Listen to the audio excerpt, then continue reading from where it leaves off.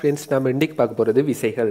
நாங்கள் ஏற்கனவே சின்ன வயசில் பார்த்துருப்போம், இழுத்தல் அல்லது தள்ளுதல் தான் விசை எனப்பட போகுது. சரி, அந்த விசையை வச்சு என்னென்ன செய்யலாம்னுலாம் சின்ன வயசில் பார்த்துருப்போம். சரி, விசைகளை பற்றி நாங்கள் இப்போ கொஞ்சம் விளக்கமாக உங்களுக்கு பார்க்க போகிறோம். முதலாவது உங்களுக்கு தெரிஞ்சிருக்க வேண்டியது நியூட்டனின் விதிகள். 3 விதிகள் நாங்கள் விசைகளை பற்றி நியூட்டன் விதிகள் படிச்சிருக்கோம். முக்கியமானது விசைகளை பற்றியான விதிகள் அது. சரி, இப்போ நியூட்டன் முதலாம் விதி என்ன சொல்லுதுன்னா, சமநிலைப்படுத்தப்படாத ஒரு விசை தொழிற்படும் போது இயங்குகிற பொருள் மாறா வேகத்தில் இயங்கிட்டே இருக்கும், ஓய்வில் உள்ள பொருள் ஓய்விலேயே இருக்கும். அப்படின்னு என்னென்னு பார்த்தோம்னா, இப்போ ஒரு பொருளை எடுக்க போகிறேன். இப்போ ஒரு சும்மா ஒரு பந்தை கிடுறேன், இது ஓய்வில் நிற்குது. இப்போ சமநிலைப்படுத்தப்படாத விசை, அதாவது இப்போ நான் இந்த பக்கத்தால் ஒரு விசையை கொடுக்குறேன், 5 நியூட்டன் விசை இந்த பக்கத்தால் கொடுக்க போகிறேன். அதே நேர்கோட்டில் இந்த பக்கத்தில் எதிர்பக்கத்தில் 5 நியூட்டன் கொடுக்க போகிறேன். இது என்ன பேர்? சமநிலைப்படுத்தப்பட்டது. ஏண்டா இந்த பக்கத்தாலேயே நான் இந்த பொருளை எடுத்து இந்த பக்கத்தாலேயும் தள்ளுறேன், அதே நேருக்கு இந்த பக்கத்தாலேயும் தள்ளுறேன். ஸோ இது பேலன்ஸில் நிற்க போகுது. அது ஆகவே இது சமநிலைப்படுத்தப்பட்ட விசை. இதே சமநிலைப்படுத்தப்படாத விசை தொழிற்படாத வரைக்கும், அதாவது இது 6 நியூட்டன் ஆகி இது 5 நியூட்டனாக இருக்காமல் வேற மட்டும், அதாவது ஒன்று கூடாமல் ரெண்டுமே சமனாக இருக்கிற மாதிரி, அப்படி அந்த விசை தொழிற்படுற வரைக்கும், சமநிலைப்படுத்தப்படாத விசை தொழிற்படுற வரைக்கும் என்ன நடக்கும்டா, இந்த பொருள் ஓய்வில் இருந்தால் தொடர்ந்து ஓய்விலேயே இருக்க போகுது. அடுத்தது அவர் சொல்கிறார், ஒரு பொருளோட வேகத்தை மாற்றவும் விசை தான் தேவை. இது 5 மீட்டர் செகண்ட் -1 போயிட்டே இருக்குது. நாங்கள் இந்த பக்கத்தால் ஒரு 5 நியூட்டன் விசையை கொடுக்குறோம், அதே மாதிரி இந்த பக்கத்தாலையும் எதிர் திசையில் 5 நியூட்டன் விசையை கொடுக்குறோம். ரெண்டும் ஒரே நேரத்தில் கொடுத்தோம்னா இந்த பொருள் 5 மீட்டர் செகண்ட் -1 போயிட்டே இருக்கும். ஏன்னா சமநிலைப்படுத்தப்படாத விசை இங்கே இல்லை, சமநிலைப்படுத்தப்பட்டு தான் இருக்குது. அதுதான் நியூட்டனோட முதலாம் விதி. இப்போ ரெண்டாம் விதியை நாங்கள் பார்த்தோம்னா, ரெண்டாம் விதி என்ன சொல்கிறாருன்னா, ஒரு பொருளில் ஏற்படுற அந்த உந்தமாற்ற வீதம் விசைக்கு நேர் வீத சமனாக இருக்கும்னு சொல்கிறார். உந்தமாற்ற வீதம்டா என்னடா, இப்போ ஒரு பொருள் ஆரம்பத்தில் u வேகத்தில் போகுதுன்னு எடுப்போம். அது கொஞ்ச நேரத்துக்கு பிறகு t நேரத்துக்கு பிறகு இந்த பொருளோட வேகம் v வரப்போகுது. உந்த மாற்ற வீதம் என்னென்னா, வேகம் மாற்றத்தின் கீழ் நேரத்தை தான் திணிவால பெருக்கி நேரத்தை தான் அதை உந்த மாற்ற வீதம்னு சொல்ல போகிறோம். அதாவது m × v - u/t. உந்தம்ண்டா சொல்கிறது m × v, அதை தான் நாங்கள் உந்தம்னு சொல்ல போகிறோம். உந்தம்ண்டா இயக்கத்தின் பெருமன். அதாவது ஒரு பொருள் போயிட்டு இருக்கு, அதை நீங்கள் ஒரு இப்போ யானையும் ஒன்று இருக்குது, நான் பூனையும் ஒன்று வச்சுருக்கேன். யானை இவ்வளவு பெருசுன்னு தெரியும், பூனையும் ஒன்று இருக்குது. ரெண்டையும் நான் தூக்கி வீச போகிறேன் சமனான வேகத்தில். 5 மீட்டர் செகண்ட் -1 யானையை வீசுகிறோம், பூனையும் 5 மீட்டர் செகண்ட் -1 வீசுகிறோம். தச்சையில் இப்போ நான் முன்னுக்கு நின்று அந்த யானை என்ன அடிக்கும்போது யானையின் வேகம் 5 மீட்டர் செகண்ட் -1, அது அடிச்சிச்சுன்னா எனக்கு ஏற்படுற பாதிப்பு கூடவே இருக்கும். இதே பூனை 5 மீட்டர் செகண்ட் -1 என்ன அடித்தா அதோட பாதிப்பு குறைவாக இருக்கும். அந்த வித்தியாசத்தை பார்க்குறது தான் இயக்கத்தின் பெருமனை தான் உந்தம்னு சொல்ல போகிறோம். திணிவால் அந்த வேகத்தை பெருக்கும்போது யானை என்ன அடிக்கும்போது ஏற்படுற அந்த உந்தம் அதிகமாக இருக்க போகுது. அதனால தான் உந்தம்னு நாங்கள் தனியாக டிஃபைன் பண்ணி வச்சுருக்கோம். உந்தம்னு சொல்கிறது இயக்கத்தின் பெருமன். இதே பூனை அடிக்கும் போதே நான் கட்டாயமாக வலிக்க போகிறது இல்லை, என்ற திணிவு குறைவு. ஆகவே ஏற்படுற அந்த உந்தம் படும்போது உள்ள உந்தம் குறைவாக இருக்க போகுது. அந்த உந்தத்தில் ஏற்படுற மாற்றம், அதாவது வேகம் மாற்றம் நடைபெறும்போது உந்தத்தில் உங்களுக்கு மாற்றம் ஏற்படும். அந்த உந்த மாற்ற வீதத்தை தான் உந்த மாற்ற வீதம் அந்த விசைக்கு நேர்வீத சமனாக இருக்கும். அதாவது விளைவில் விசைக்கு நேர்வீத சமனாக இருக்கும்னு சொல்கிறார். அதை பற்றி நாங்கள் கணக்கு செய்யும்போது அது உங்களுக்கு ஷூராக நல்லா விளங்கும். இப்போ 3வது விதியை பார்த்தோம்னா, ஒரு பொருளை விசை தொழிற்பட்டால் அதுக்கு சமனானதும் எதிரானதுமான மரத்தாக்க விசை ஒன்று இருக்கும்னு சொல்கிறார். அதாவது என்னென்னா, இப்போ நான் ஒரு சுவர் ஒன்று இருக்குது, இதுதான் ஒரு சுவர்ன்னு எடுக்கிறேன். சுவரை பிடிச்சி நான் தள்ள போகிறேன், சுவரை பிடிச்சி இந்த பக்கமாக நான் தள்ளுறேன், சுவரை பிடிச்சி இப்படியே தள்ளிட்டு இருக்கேன்டா. அந்த சுவர் என்ன செய்யும்டா, திருப்பி இன்னொரு விசையை கொடுக்கும், என் கையுக்கு இன்னொரு விசையை கொடுக்குமா. அது என்னவா இருக்கும்டா, திசைகளில் எதிராக இருக்கும். இந்த பக்கத்தில் திசை இந்த பக்கமாக இருக்குது, இந்த கையில் கொடுக்குற விசை இந்த பக்கமாக இருக்க போகுது. அதை நான் சுவரை பிடிச்சி தள்ள போகிறேன், தள்ளும்போது சுவர் என்ன கொடுக்குற விசை இந்த பக்கமாக இருக்க போகுது, நான் சுவர் கொடுக்குற விசை இந்த பக்கமாக இருக்குது. இந்த திசைகளில் எதிராகவும் பெருமனில் சமனாகவும் இருக்குமா. இது 5 நியூட்டன் கொடுத்தா சுவரும் எனக்கு 5 நியூட்டன் தான் கொடுக்கும். அதோட அடுத்தது ரெண்டுமே வேறு வேறு பொருட்களில் ஏற்படுமா. இது சுவரில் ஏற்பட்டிருக்கு, இது கையில் ஏற்பட்டிருக்கு. இந்த 3 இருந்துச்சுன்னா இது நியூட்டன்டா மறுதாக்க சோடிகள்னு சொல்ல போகிறோம். அதாவது நீங்கள் உலகத்தில் இருக்க எந்த விசை எடுத்தாலும் இன்னொரு மறுதாக்க விசை கட்டாயமாக இருக்கும்னு நியூட்டன் சொல்கிறார். இப்போ நீங்கள் இந்த பேப்பரை தூக்கினா கூட, இப்படி நான் இப்போ தூக்குறேன்டா, இந்த கையால் நான் இந்த பேப்பருக்கு ஒரு விசையை கொடுக்க போகிறேன், இந்த பேப்பருக்கு இந்த கையால் ஒரு விசையை கொடுக்க போகிறேன். அதே மாதிரி இந்த பேப்பர் என்ன செய்யும், இந்த கையுக்கு ஒரு விசையை கொடுக்க போகுது. உதாரணமாக நான் இப்போ பேப்பர் ஒன்று கீறினேன்டா, இந்த பேப்பரை நான் இந்த கையால் தூக்கி வச்சுருக்கேன். இப்போ கையால் தூக்கி வச்சுக்கணும்டா, பேப்பருக்கு ஒரு விசை இப்படி கொடுக்க போகிறேன். அதே மாதிரி அந்த பேப்பர் என்ன செய்யும், அதே அளவு விசையை என் கையுக்கு கீழே கொடுக்கும், ஒரே நேர்கோட்டு வழியையும் இருக்க போகுது. இதுதான் நியூட்டன்ட 3வது விதி. இந்த 3 விதியும் உங்களுக்கு தெரிஞ்சிருக்கணும். சரி, அடுத்தது நாங்கள் பார்க்க போகிறது விசை இணைகர விதி. சரி, விசை இணைகர விதினா 2 விசைகள் வந்து காவிகள்னு படிச்சிருக்கோம். காவிகள்னு சொல்லப்படுறது திசையும் இருக்கணும் பருமனும் இருக்கணும். அதைத்தான் நாங்கள் காவிகள்னு சொல்ல போகிறோம். ஏதாவது கணியங்கள் திசையையும் கொண்டும் இருக்கணும், அதோட பருமனையும் கொண்டிருக்கணும்.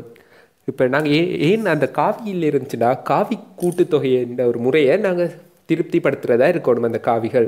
உதாரணமாக இப்போ இதில் ஒரு 8 நியூட்டன் விசை இந்த பக்கமாக தொழிற்படுது. ஒரு புள்ளியில் எடுக்கிறேன், ஒரு புள்ளியில் இந்த பக்கமாக 8 நியூட்டன் விசை தொழிற்படுது. இந்த பெண்ணை வச்சுட்டு இப்போ இந்த புள்ளியை வச்சு நான் இப்படி இந்த பக்கமாக 8 நியூட்டன் விசை கொடுக்குறேன். அதே மாதிரி இந்த பக்கமாக எவ்வளவு ஒரு 5 நியூட்டன் விசையை கொடுக்குறேன், இங்கே ஒரு 4 நியூட்டன் விசையை கொடுக்குறேன்னு வைப்போம்.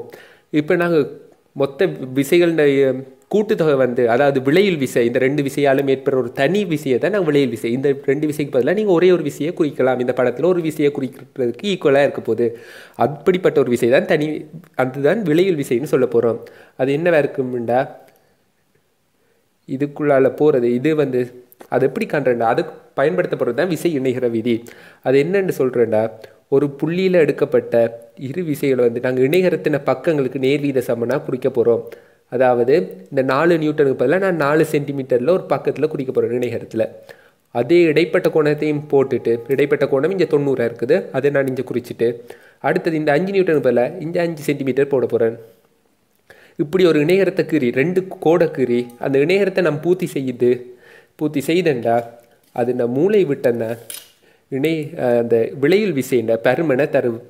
அதாவது இது 4 சென்டிமீட்டர் தெரியும், இது 5 சென்டிமீட்டர். இந்த இதங்களுக்கு தெரியும். நாங்கள் 16 5 25 ரெண்டையும் கூட்டினாவில் வரப்போகுது 41 √41. இதுதான் இது நீளமாக இருக்க போகுது.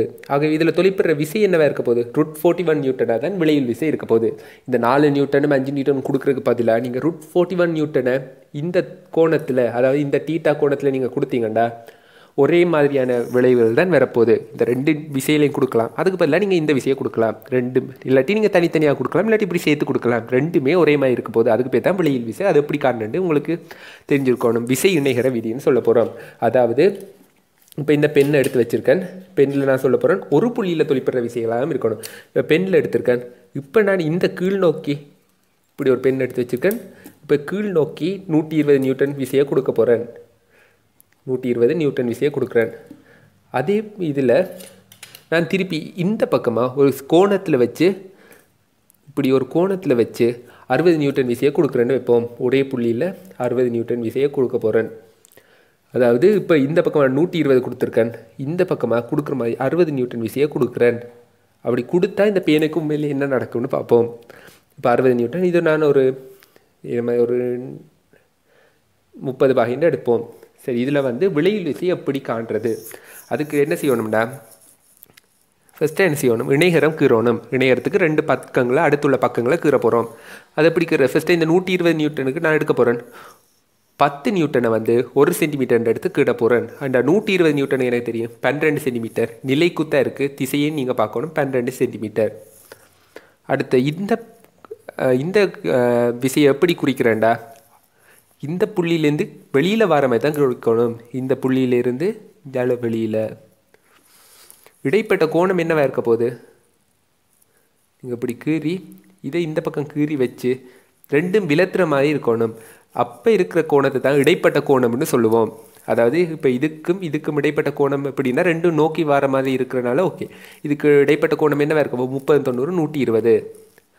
நீங்கள் இந்த விசையை எப்படி குறிச்சிட்டு இடைப்பட்ட கோணம் 60ன்னு சொல்லக்கூடாது. எப்படி விசையை இடைப்பட்ட கோணம் பார்க்குறேன்டா, இங்கே ஒரு புள்ளியிலேருந்து ஒரு விசை கீழே வந்துச்சுன்னா மற்ற விசை வந்து மற்ற திசையில் வெளிநோக்கி இருக்கணும். அப்படி இருக்கும்போது இடைப்பட்ட கோணம் தான் அந்த 2 விசைகளுக்கு இடையில் இடைப்பட்ட கோணம். தற்செயலாக இப்படி இருக்குது, இந்த விசை வந்து வெளிநோக்கி இருக்குது, இந்த விசை உள்நோக்கி இருக்குது. இது 60 பாகைண்டா இது இடைப்பட்ட கோணம் எப்படி பார்க்குறது, இடைப்பட்ட கோணத்தை பார்க்குறதுக்கு இந்த விசையை நீங்கள் இஞ்சால குறிச்சிங்கள்டா, அதாவது ரெண்டும் அந்த புள்ளியிலேருந்து வெளிநோக்கி போகிற மாதிரி இருக்கணும். அப்போ இடைப்பட்ட கோணம் 120. இந்த 120 தான் இரு விசைகளுக்கு இடைப்பட்ட கோணம். தச்சலாம் நீங்கள் உள்நோக்கி வரதா இருந்தால் வெளிநோக்கி வர மாதிரி கீறிட்டு தான் அந்த இடைப்பட்ட கோணம் பார்க்கணும். ஸோ இப்போ நீங்கள் பார்த்துட்டிங்களா 12 சென்டிமீட்டர் கீறியாச்சு. அடுத்தது வந்து நாங்கள் இடைப்பட்ட கோணம் எவ்வளவு இப்படி இருக்குதா, இது இந்த பக்கம் வருது, இது இந்த பக்கம் போகிற மாதிரி கீறலாம். 120 இடைப்பட்ட கோணம் இவ்வளோ, இது 12 சென்டிமீட்டர், இது எவ்வளவு 6 சென்டிமீட்டர் தான் வரப்போகுது. இந்த இணையத்தை உங்களுக்கு கம்ப்ளீட் பண்ண தெரியும், இப்படி ஒரு இணையம் தான் வரப்போகுது. இது இந்த விளைவில் கண்டுபிட்டிங்கன்னா சரி. இந்த ஆரை காண்றதுக்கு ஒரு சமன்பாடு இருக்குது. ஆர் சமன் p² + q² + 2pq cos θ. இந்த சமன்பாடு உங்களுக்கு தெரிஞ்சிருந்தால் நல்ல. ஆனால் இது வந்து பாவிக்க சொல்லி பெரும்பாலும் வராது. இந்த விளையில் விசையின் வர்க்கம் என்னவாக இருக்க போகுது, இரு விசைகளின் வர்க்கங்களோட கூட்டுத்தொகைக்கும் அந்த விசைகளின் பெருக்கங்களுக்கும் இடைப்பட்ட கோணத்தின டீட்டான்னு சொல்கிற இடைப்பட்ட கோணம், அதாவது 120. இப்படி உங்களுக்கு இந்த மாதிரி கேள்விகள் வந்தாலும் இப்படி இருக்க போது இது 60 பாகைன்னு தராங்க. இந்த இரு விசைகளின் இடைப்பட்ட கோணம் 60 பாகை இல்லை. இதை நீங்கள் விளத்துற மாதிரி கீறணும். ஃபஸ்ட்டாக கீறி நீங்கள்னா தான் வரப்போது 120 வரும் இடைப்பட்ட கோணம். இந்த அந்த கொஸ் 120 தான் இங்கே பாவிக்கோணம். இதுதான் விசை இணைகிற விதியாக இருக்க போகுது. இந்த விசை இணைகிற விதியை வச்சு நீங்கள் ஒரு முக்கியமாக எல்லா இரு விசைகள் இருந்த ஒரு புள்ளியில் தொழிற்பட இரு விசைகள் வழியில் ஈஸியாக காணக்கூடியதாக இருக்குது. அதே மாதிரி முக்கோண விதியும் உங்களுக்கு தெரிஞ்சுக்கணும்.